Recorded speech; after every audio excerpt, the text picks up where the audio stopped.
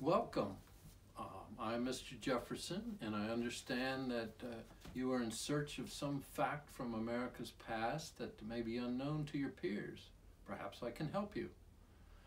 Most are familiar with the Declaration of Independence that I wrote in the summer of 1776 and was approved by the Second Continental Congress.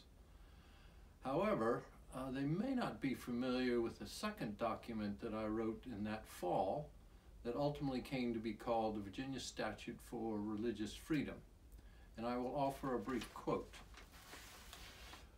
"Whereas Almighty God hath created the mind free, be it enacted by the General Assembly that no man shall be compelled to frequent or support any religious worship, place, or ministry whatsoever, but that all men shall be free to profess and by argument to maintain their opinions in matters of religion."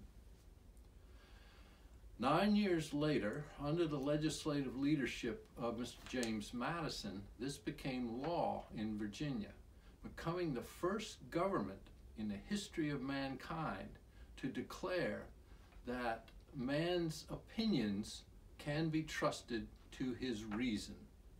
I hope this helps. Thank you.